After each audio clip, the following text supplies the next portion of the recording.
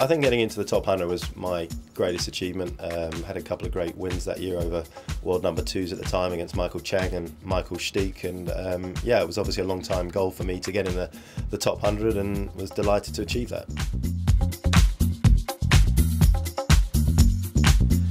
Well, that's a tough one. I would probably have to go with my serve was my best shot, but I think having a look at some of the guys out here, I'm not sure that qualifies as best right now.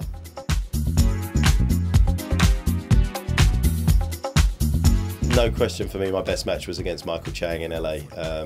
Just one of those days where you couldn't do anything wrong, and even though you're a set and a break up against the top player, a lot of times you feel as though you're going to lose that match, or they're potentially going to come back because that's how good they are. But on that particular day, I knew that once I'd got that break in the second set, the match was going to be mine. So many great players out there right now. I'm not sure if there's one particular player that I would pay, but the four at the top, Roger, Rafa, Novak and Andy, for me, happily put my hand in the wallet and take out a few notes to go and watch those guys play. Unquestionably for me was Djokovic against Federer at the US Open. It's a special atmosphere anyway inside that stadium.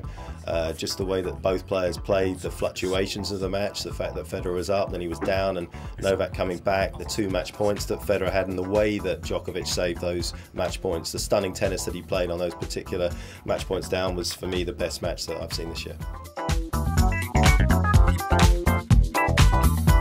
Probably the hardest question to answer in tennis right now, both such great guys.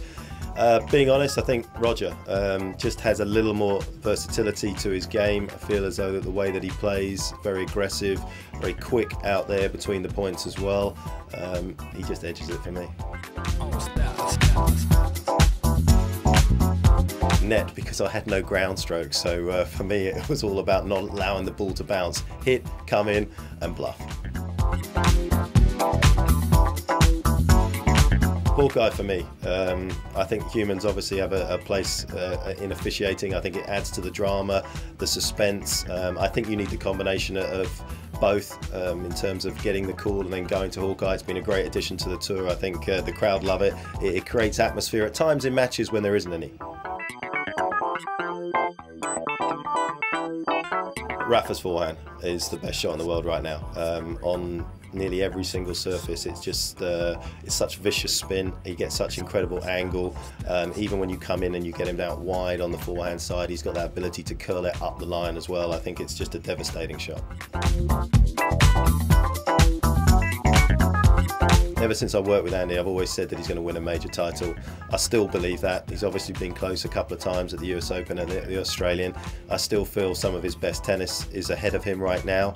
I think it may well come in 2011.